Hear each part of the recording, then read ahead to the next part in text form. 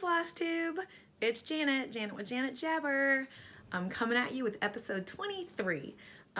If you are new to this channel, it's a channel about cross stitch. We'll all talk about a little bit about life updates and lots of cross stitching. If you do like what you see, like, subscribe, and share, stick around, do all the things. If you are coming back at me to spend more time, thank you for sharing a little bit of your time this week or whenever you're catching on this. So let's dive into what's going on.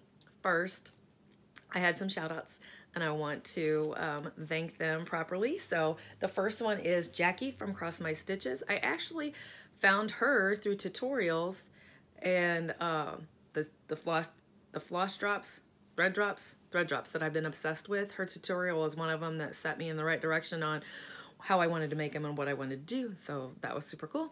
And that especially, and one of my viewers are the one that told me that she had given me a shout out and recommended to check me out. The other one is Carla from Didi's Flosstube. She's an Australian floss tuber, wonderful. She actually sent me on my comments, asked me if I was sticking with my treadmill and that I had said at the beginning of the year I was going to, and not so much. I do get on it a couple times a week, but I've been walking on my first break, so I need to get a better consistent pattern.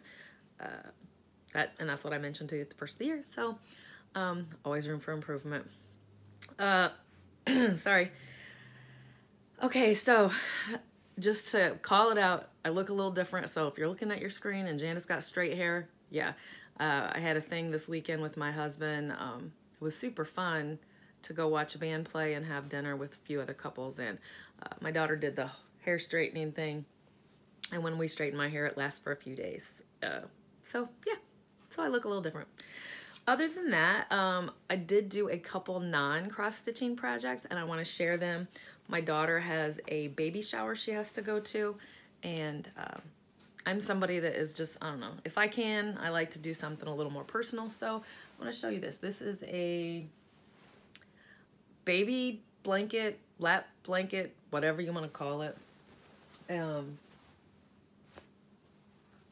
it's made out of flannel, and it's just a yard of material that I sewed together and did all the things, but it makes it a little more special and personalized, I think. But it was so funny. So I was in the store doing this shopping for this, and I was FaceTiming her to help pick out the fabric. And she was like, you should make me one. And to be completely transparent, this is something that my mother had done. I have these quilts all over my house from when my daughter was little, just ones that she gave me for decorations. But my mother hand sewed around the edges, and of course, very precious. And of course, you don't realize till they're gone how much more precious they are. But that is what inspired it, my mom's blankets. And when I was FaceTiming her, she was like, you should make me a new one. And I was like, I am not making my 19-year-old daughter a baby blanket. Another customer heard me, and she was, after I got off the phone, she was like, you should make her this one and surprise her. So I'm a sucker, and that's what I did. It is not, look, this one's just a lap blanket. So look at this pretty pattern, and on the back it looks like that. Of course, now she's in love with it and thinks she needs to redesign her entire bedroom. Imagine that. But I couldn't just let her have one. I made myself one. Home sweet home, and inside is yellow. Now I will say what that customer told me was my mom only ever made just cotton ones, and my daughter kind of wanted the flannel one, and I was like, I don't know how to stitch, I don't know how to sew on flannel. And again, that customer was like, it's just the same. I'm like, same thread and everything? And she's like, yep. So there you have it. That's what she got then. And I'm super loving them. They're super cute and soft and all the things. So other than that, one other non-cross stitching related thing, and then we're going to jump into things. I'm not a huge Rae Dunn hunter, as they call them, but I do like the stuff. I just have a couple of mugs. But we went out to TJ Maxx is right close to my Joann's, which I'll talk about that in a moment. And they have this cute little love. It's a candle, and it smells super good. So once I burn the candle, it'll just be a thing, decorations. He said, look, it matches perfectly up there. So perfect, and $5. So, all right, let's jump into this stitch, and that's what you're here for. I actually have no finishes this week. I have no FOs this week. But I am going to share with you a past finish that is not mine. I went to my local L&S. Why do I say that? I went to my L&S, and I always peruse through their clearance table, and they had a couple finished pieces that were on there. To give a little background story, I started cross-stitching when my daughter was 6 weeks old, and this L&S has been there ever since. I used to take her in her car seat and sit her down and do shopping or sit and stitch. I was a single mom. It was kind of like all the things just to be around and be social. So, I don't know. I feel like I'm sounding weird to you guys. Anyway, Butch, it's a husband and wife team. Their daughter works there also. But Butch is always stitching. But back when my daughter was little, he worked full time. Now he's retired and he's in there. Long story short, one of his pieces were for sale, and I know this is a Berger Gervais. I do not know what it is. I want to almost say boo because of what it says, but they had taken it out of the frame, so I will have to figure out how to fully finish it. But I actually was $10, nothing horrible. But for me, it was like, I've known these people for almost 20 years. And he is a beautiful stitcher. Most of their models are done by him, I believe. So I was like, this would be kind of cool to have something that Butch had stitched. So there you have it. So I gotta I don't know that I'm gonna frame it. I don't know. Haven't figured it out yet. Have a little bit of time. It's a Halloween piece, but there is a past finish for you. Not mine, but somebody's. I'm gonna jump into my whips.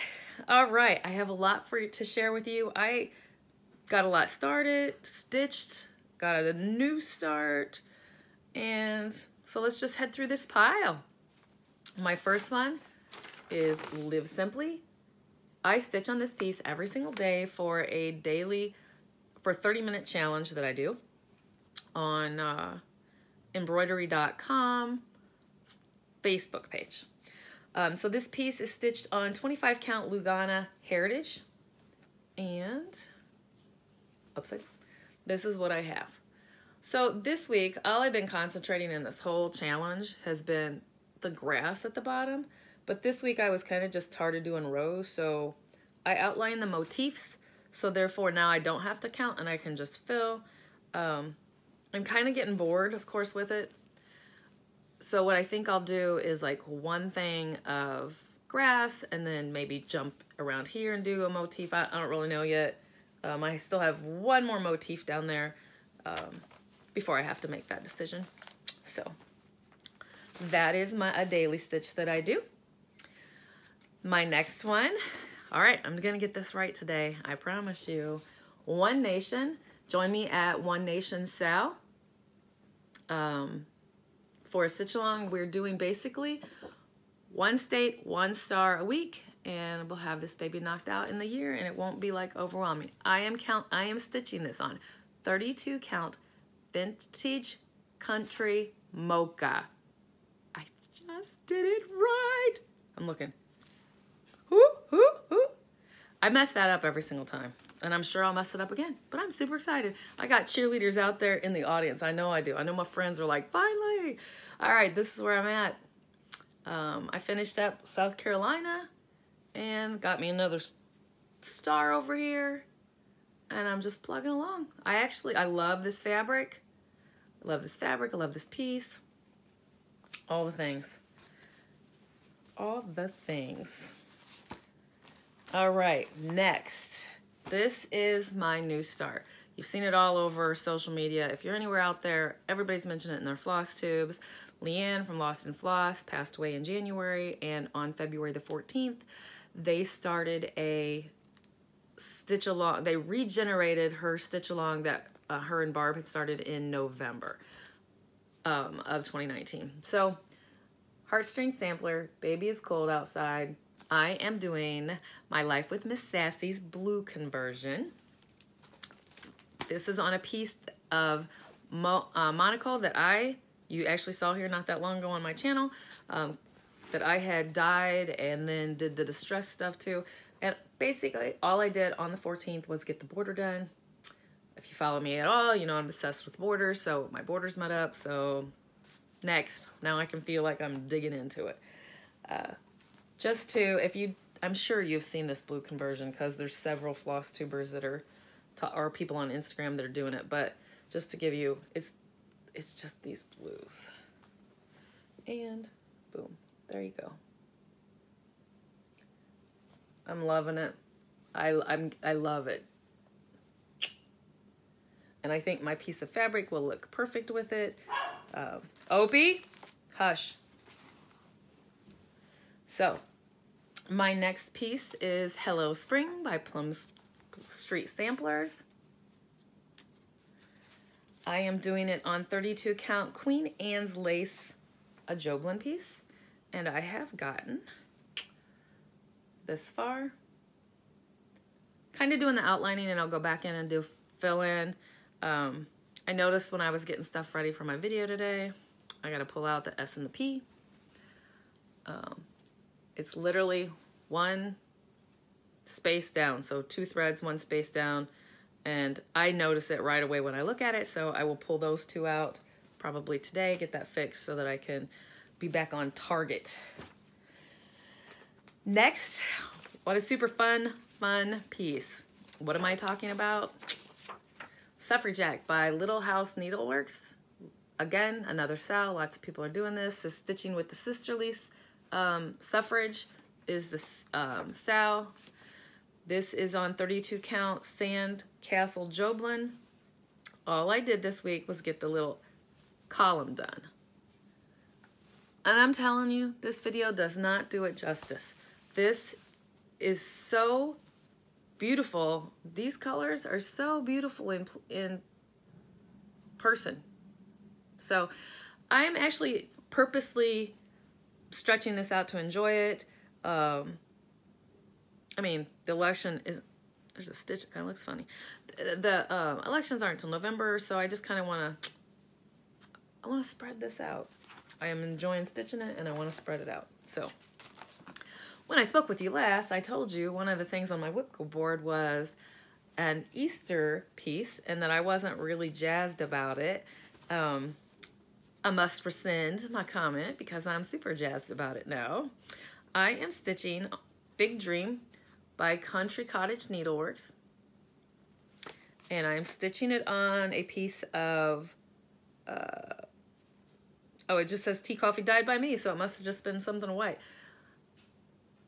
Okay, so I finished the border again. When I saw you last, I had the top and the sun done. That was it, the top and the sun done. I finished the border and started on this green at the top of the carrot. I'm getting it back for you. So at the top of the carrot, and I am enjoying this so much. So yeah, guess Easter's creeping in on me, and not enjoying it. My next piece, February 13th. I stitched on a Halloween piece on the 13th of every month. So because of that, I pulled out Glory Bee, BYOB. I've said this every time I show this piece. This picture does not do it justice. This is the color choices on this. It's right up there in, it's just on point. Absolutely on point. I am stitching it on 28 count Legacy. And it is gorgeous. This is an overcast day, and I don't know if this is showing it, but I got October 31st, 12/2 done. That's what I got done on the 13th. Why do you ask? That looks like not much. To me, that looks like not much. I had to restitch the O 3 times, the C 2 times, the T 1 time. Restitch it. Restitch it 3 times, restitch it 2 times. What in the Hades? I counted off the wrong leg, I call it a leg, of the W. Not once, I did it all those times. And I finally just was like, I'm working this stuff backwards. I came down here and worked that way in order to finally get it right. But whatever, it's gorgeous. I'm glad I didn't give up and I got this line done. I literally have the BYOB and the bottom border, and this would be done. So I only stitch on the 13th, so maybe 1 or 2 more months. We'll see. This last piece that I stitched on, it's a love-hate relationship, and I don't understand. So it's a mystery, and I'm gonna figure it out. But what am I talking about? Grimm's Fairy by Cloud Factory. I don't know. 2 pieces have dropped. I don't even know when the 3rd piece is gonna drop because I'm that far behind. I'm stitching it on 18 count Sea Glass by Bestitch Me. This is where I am. And I don't know. Now I'm stitching it, it's 18 count and I'm stitching it with 2 threads. Sometimes I look at it and go, well, maybe that's it, but I like how full it is. But is that my struggle? Is it my needle again? Maybe that's the thing. Maybe I need to try, like I did on my Monaco, the Easy Glide needle with the ball at the end. Maybe that would help me. It's super cute once it starts coming. Sometimes I think I blew up the chart, so the chart looks really, really big for my old eyes. And I wonder if I think that it's like, this is massive. I don't know. I don't have the answers. I'm still plugging away at it. I love the results that it has. I love it on this color of fabric choice. So, yeah. Maybe it's this fairy tale. Maybe when I move over to the Prince and the Frog, then it'll be. I didn't know this fairy tale, so maybe I don't have anything in it. I don't know. Maybe I'm crazy. It could be that too. All right. That's it for what I have been stitching. Now I'm going to jump into haul, mail, /finds, all the things. It's just kind of a pile of a hot mess. And I got some few notes written here that I want to talk to you about. First off being, I went to Joann's to do their sale this weekend. DMC was 5 for $2. I swear those cashiers hate me when I go through. You're going to have a little crinkly because it's still in the bag because I've not separated it yet. And my cat got into it. My daughter's cat, but anyway, look, hot mess. I think there's probably like 100 there. It's not even everything that I need. So I'm gonna toss this to the floor, one more crinkle. Yeah, but there was a number on my chart. 2 of my charts, 2 of my Mirabellas that I'm doing. There was a number at the bottom and it was 52, DMC 5282. There's not a spot for that at Joann's. So I knew I was going to my LNS because I went there solely for another floss. I'm crazy. Thank goodness my LNS is literally 12 minutes down the road. For that project that I stitch on every single day, I ran out of that grass color. But, oh well, I'm digressing. Anyway, so this is the love of having an LNS or somebody that you can talk to. So I said to Barb, 5282, DMC, what is it? It's not in her. I mean, like, even I looked through hers, it didn't go there. I was like, what is the deal here? She's like, you have an old chart, don't you? I was like, yeah, quite old. I think one of these says 1995. I'm not digging in. I'm pretty sure one of them say 1995, 96, something like that. So, yep, kind of old. I mean, the number on this is 45, so that tells you a little bit of history. The other one is 22. So, yeah. Long story short that I'm rambling about is has been renumbered light effects. So at Barb's store, her DMC drawers have the new number, and in the parentheses it said 5282. So there you go. It was for that. Did I buy it? No. Because, again, the owner, I did not meet. I would have had this prepared. This is a spur of the moment telling you. Her and I came to the decision to do Treasured Braid. And that's what I'm going to substitute in for what the chart is actually calling for. So, yeah. So there was that. I did also pick up 2 Mill Hill kits. I'm such a brat. They had one of them the last time, but I want to buy both of them at the same time. So I was like, I'll just wait until next time. And then they were there. So look at these little Mill Hill kits. Spring forward, or spring ahead, and fall back. I live and breathe that saying because and then I sit and go, wait, my clock? And I have to fix the clocks in the cars. But anyway, there's a little arrow. Part of the design, there's an arrow for backwards and forwards, or back, whatever. Yeah, forward. This one's a forward arrow. This one's a backward arrow. It'll be part of my life. So I have, oh, I may need to start that for spring if I'm gonna get it done for this year. There you go, another project I gotta start. And we're gonna talk about starting more projects in a minute because I'm not done with my bio. You know my obsession with floss drops. What you don't know is my hatred for the metal rings because they come undone. We just have a hate relationship. So I don't want to mean crinkly. These are those wire, steel wire things that people are using. I use those. I've given them away to people. I have luggage tags that I use those for, so yeah. And then this next one is because of Christine, Stitch All the Things. Yes, I have project bags, but I have projects that are in a bag back here of like someday.